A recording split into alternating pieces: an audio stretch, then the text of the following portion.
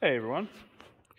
Literally, I don't know, 2 minutes after I made the last introductory video for this 1873, as a bit of an interest, I just took some acetone on a rag. As you can see, that's the rag with the acetone on it, still wet.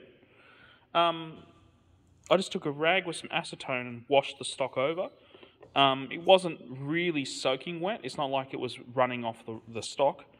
And it's significantly lightened the stock. It's taken, I'd say, the majority of the finish, the oil, the tarnish off the wood. And the wood looks, I'd say, at least 50% better.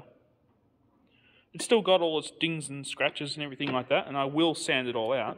But I thought you guys might want to see what the effect of just washing your stock with acetone has.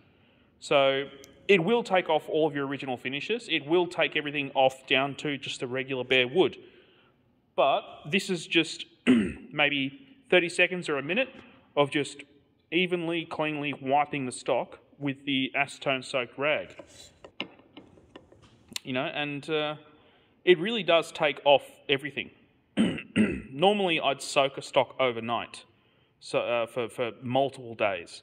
So a stock like this, I put in a sealed container, fill it with acetone, weigh it down so that it's completely submerged, because wood will float, obviously. And then I'll just leave it for a few days and come back, and usually it looks like a fresh piece of wood with dings and scratches in it. Then you just sand the dings and scratches out and refinish.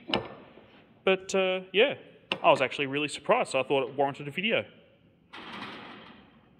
Maybe try it out for yourself on an old rifle sometime. You'd be surprised with the results. See you next time.